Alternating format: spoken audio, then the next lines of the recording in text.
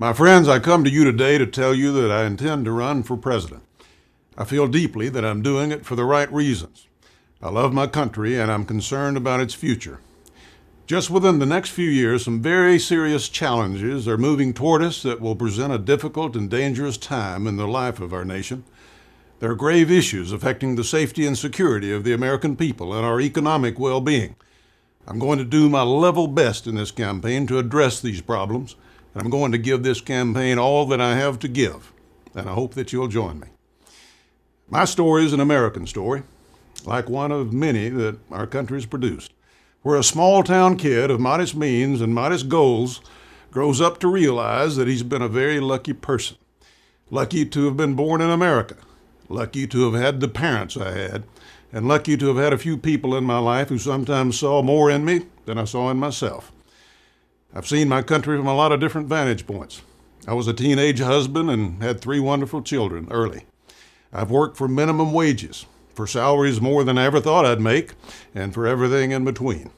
I've had dinners on the factory floor while working the graveyard shift, and I've dined with world leaders in foreign capitals. As a lawyer, I've been a federal prosecutor and a counselor for the Watergate Committee. In private practice, a courageous woman and the jury trial that we had against a corrupt state administration resulted in a movie. I was asked to play myself, which started a most unlikely part-time film career. Then a Senate seat opened up in Tennessee. For me, it represented an opportunity for public service, not for a new career as a politician. So I set aside my law practice and the movies, placed term limits on myself, and won 2 elections by 20-point margins in a state that President Clinton carried twice. In 1994, when I first ran, I advocated the same common-sense conservative positions that I hold today. They're based upon what I believe to be sound conservative first principles, reflecting the nature of man and the wisdom of the ages. They're based upon the conviction that our Declaration of Independence and our Constitution are not outdated documents that have outlived their usefulness. It's a recognition that our basic rights come from God and not from government, that government should have its power divided not only at the federal level, but between the federal government and the states. Federalism is the belief that not every problem should have a federal solution. Essentially, it's about freedom. A government that's big enough to do everything for us is powerful enough to do anything to us. Now, these principles lead me to believe in lower taxes, which foster growth and leave more power in the hands of the people. They also respect free markets, private property, and fair competition. They honor the sanctity of life, the great truth that every life matters, and no person is beneath the protection of the law. These principles made our country great, and we should rededicate ourselves to them, not abandon them. Now, to my Republican friends, I point out that in 1992, we were down after a Clinton victory. In 94, our conservative principles led us to a comeback and majority control of the Congress. Now, you don't want to have to come back from another Clinton victory. Our country needs us to win next year, and I'm ready to lead that effort. When I went to the Senate, I wanted to help accomplish certain things that I thought were necessary and achievable. I wanted to balance the budget, cut taxes, reform welfare, require Congress to live under the laws that they had imposed on others, and I wanted to begin modernizing of our military. We were able to get those things done. I also took a leadership role in the passage of the Homeland Security Bill and blocked export control legislation that would have allowed the sale of our sensitive technology to unreliable countries. As chairman of the Governmental Affairs Committee, I led an investigation and held hearings on the failure and shortcomings of our government. This resulted in a 2-volume work that I published in 2001 entitled Government at the Brink. It's still available on the internet. It outlined these deficiencies and made recommendations to cut waste and save billions. Now, these problems have only grown worse since that time. I served on the Intelligence Committee and saw close up the importance of improving our intelligence capabilities and our fight against terrorism, and got a good sense of other troubles over the horizon. In 2002, I announced that I wouldn't run for re-election, and I re-entered private life. While my television work on law and order got more attention, I stayed involved in national security issues, including service as chairman of the International Security Advisory Board at the State Department. One of the most rewarding experiences I had was when President Bush asked me to assist now Chief Justice John Roberts through the Senate confirmation process. It's very important that the next president appoint federal judges who interpret the Constitution, not try to make it fit their own personal or political views. Now, I've seen both kinds of judges, and I know the difference. You know, a guy can do a lot of things and travel the world, but find that the most important things in life occur under his own roof.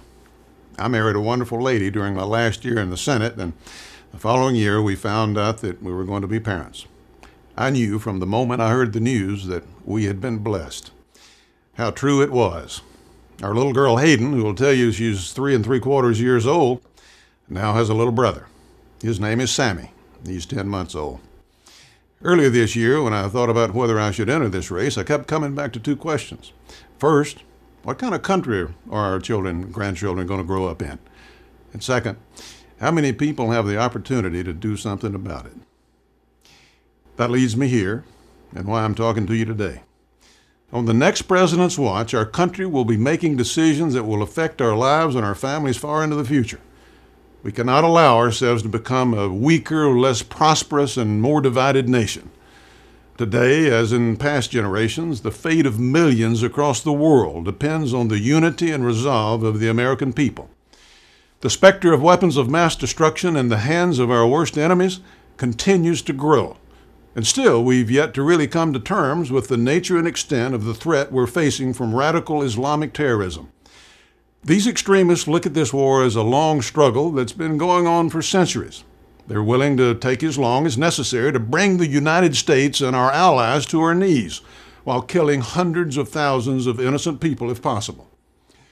Iraq and Afghanistan are current fronts in this war, and the world watches as our will is tested. Our courage as a people must match that of the brave men and women in uniform fighting for us.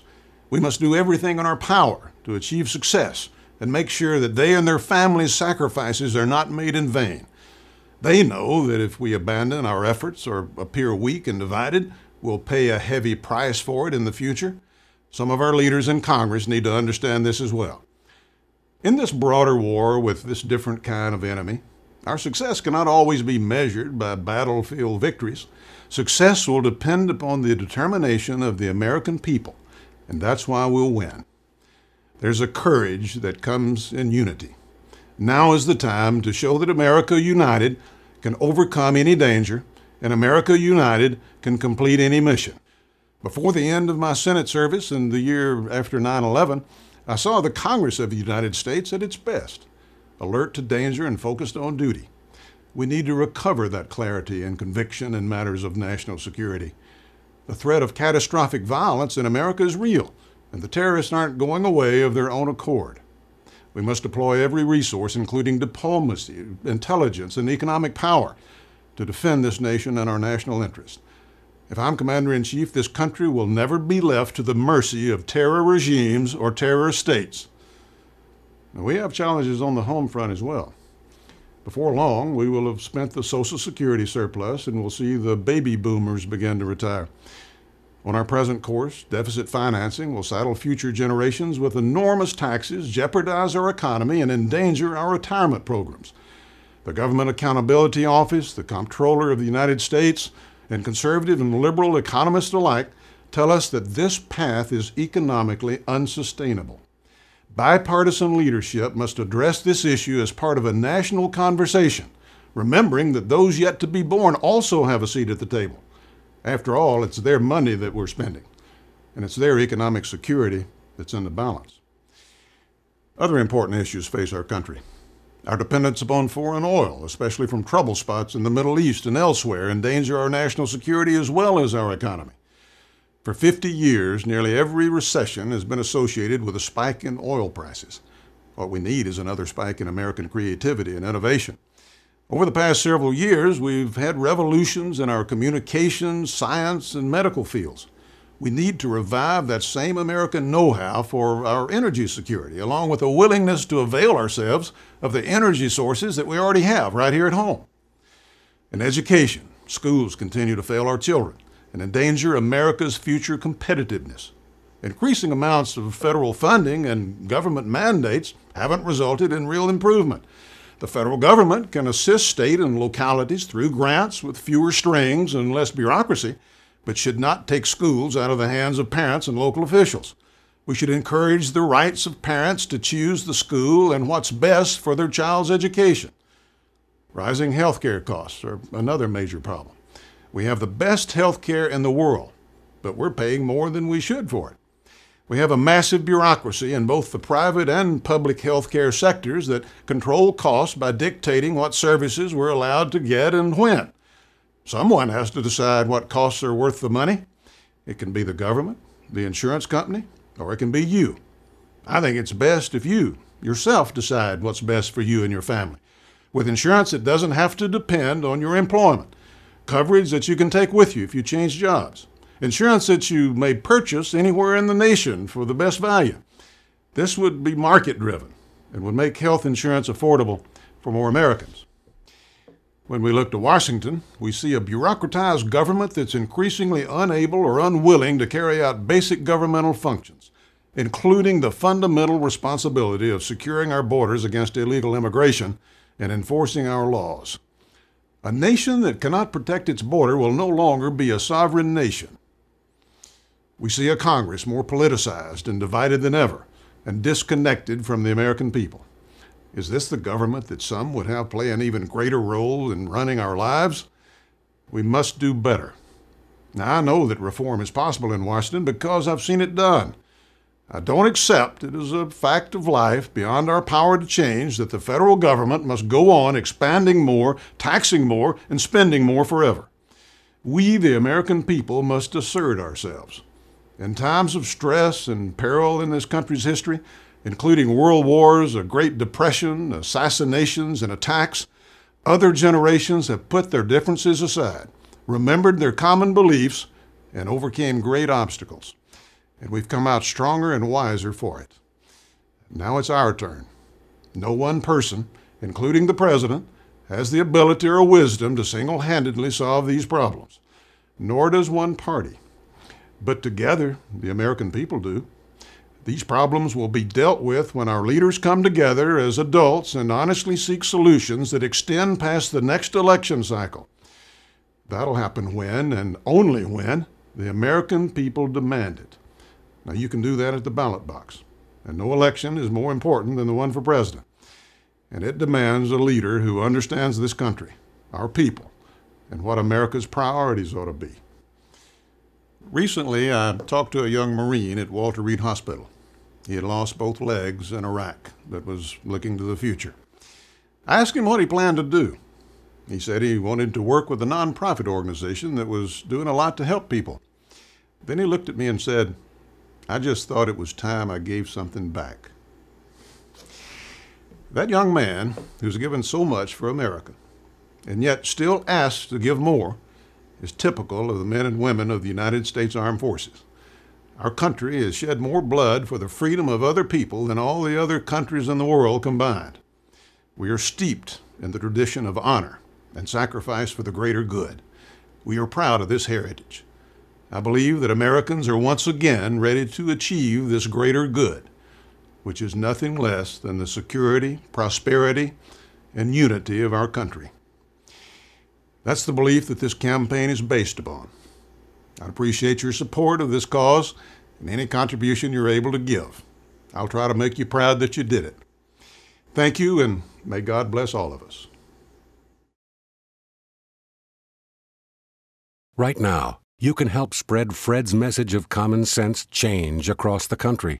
Please click on the Donate button on the main page to the right of this screen to contribute.